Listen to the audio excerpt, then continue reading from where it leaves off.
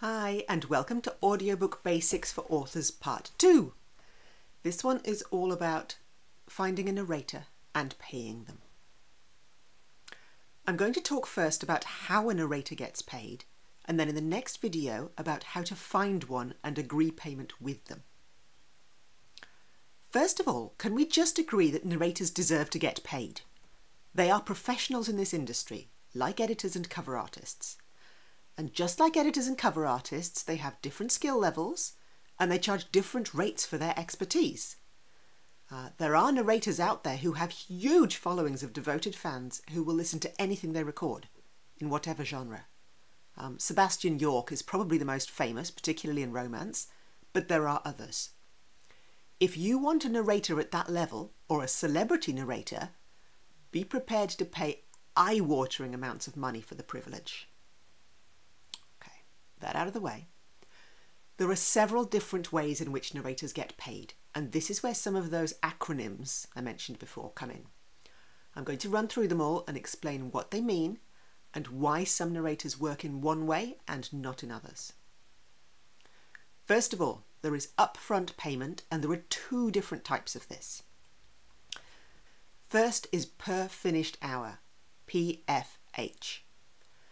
A narrator will quote a rate, pretty much inevitably in US dollars, that's the only currency you'll really see used in audiobook productions, of what they charge per finished hour of audiobook narration. To estimate how many hours your book is going to be, divide your word count by 9,300. This is the ACX average of words per hour in audiobooks. It might be a bit more, it might be a bit less, work on that. 50,000 word book, about 5 hours 20 minutes. Work on that and you shouldn't get any nasty surprises. Finished means that the audio files delivered to you are proofed, edited and mastered to meet ACX technical standards. And I promise I will go through what that means in another video, but frankly it's your narrator who needs to understand it, not you. If they have done their job correctly, they will deliver MP3 files, which you will upload to wherever you are distributing. The files will pass quality check, and you don't need to worry any more about it. What you do need to understand is that a finished hour of audio takes a hell of a lot more than 1 hour to make.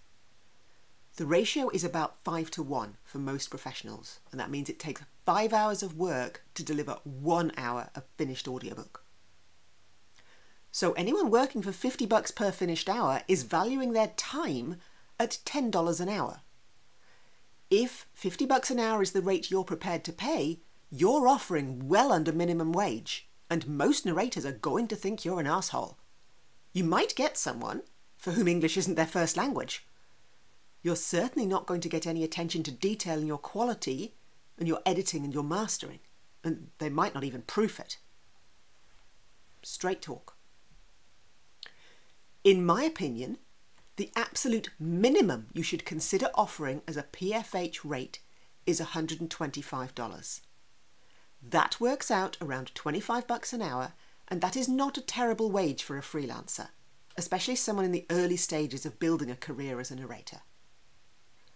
However, a lot of professional narrators belong to a union, the SAG-AFTRA, the Screen Actors Guild.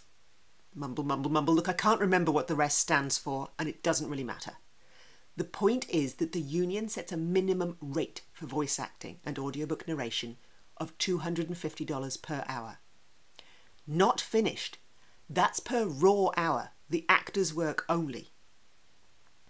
Which brings me neatly to the second way narrators are sometimes paid up front. We've talked about pay per finished hour. Now let's talk about pay per raw hour. Many narrators, including myself, do offer this as an option.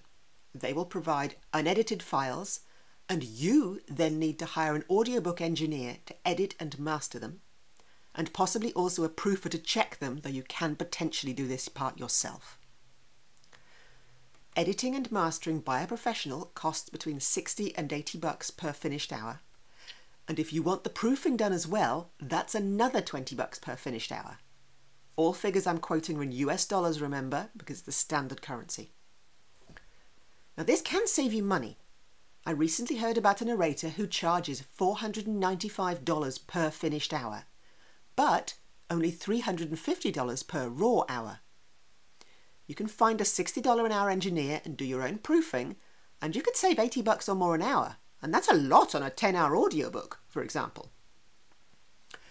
That said, I wouldn't recommend it unless you know quite a bit about audiobook production, and you listen to enough audiobooks to be able to tell a good quality edit from a bad one. As a general rule, pay per finished hour. Which brings me back to the pay rate again. Any SAG-AFTRA member narrator is going to charge a minimum $250 plus engineering and proofing costs per hour. $325 per finished hour at least. This can be a lot of money, especially if your book is pushing 100,000 words and you're multiplying that price by 10.5 and feeling a bit queasy, okay? I get it. There are narrators who charge less because they're non-union. I am one of them. You can look up my rates on my website, link is below the video. Look around, listen to audiobooks, look up the narrators. Not everyone has a public rate card, but pretty much all of us will respond to an inquiry about our PFH rates. Don't forget to ask about availability too. That $495 an hour narrator I mentioned, booked out 6 months in advance. He knows he's worth every penny. Some more straight talk here, and this one is with my author hat on rather than my narrator hat. If you can afford it, absolutely save up and pay PFH up front. It's the best deal for you, the author. I also recommend dealing direct with the narrator if at all possible. If you go through Findaway Voices to find a narrator, for example, they charge a 30% commission for the privilege. Youch! That can be a lot of money if you're paying $3,000 or more for your narration. Ouch! If you can't afford PFH up front, that's where the other options come in. And we're back into acronym territory again as I talk about RS, RS Plus, and RD. RS stands for royalty share. Audiobook contracts are for 7 years. This is set by ACX and the other distributors, and it's not negotiable. And if you take an RS contract, your narrator gets half the royalties for the life of your contract. If you do an RS contract through ACX, it must be exclusive too. You cannot go wide. Here's the thing. Royalty share is a gamble for a narrator. We might never earn out, meaning we might never get paid as much as we would for the work if we did it PFH. On the other hand, the author might suddenly become famous and the audiobook could start selling, making it one of our best earners. But it is a gamble. And for this reason, the narrator is absolutely within their rights to ask you, the author, to sell them on this partnership, because that's exactly what you're asking for. This is a joint business venture where you contribute the intellectual property and they put in their vocal skills and you then share the profits. A smart narrator is going to do their due diligence, looking at your book rank, your reviews, your other books, your customer base. They may ask you for sales figures if the book is already out, or on your other books and your marketing plan for the audiobook. And if they don't like what they hear, they may well say no. In their considered judgment, you're a bad business risk. You don't get to take offence at this, sorry. If you cannot demonstrate a proven track record of sales and a readership eager for your books, you have absolutely no right to expect that the professional should be willing to take a risk on you. You'll find someone to do RS with you, I'm sure.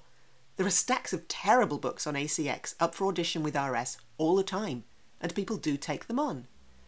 But again, it comes back to, are you going to get the quality of narration you want?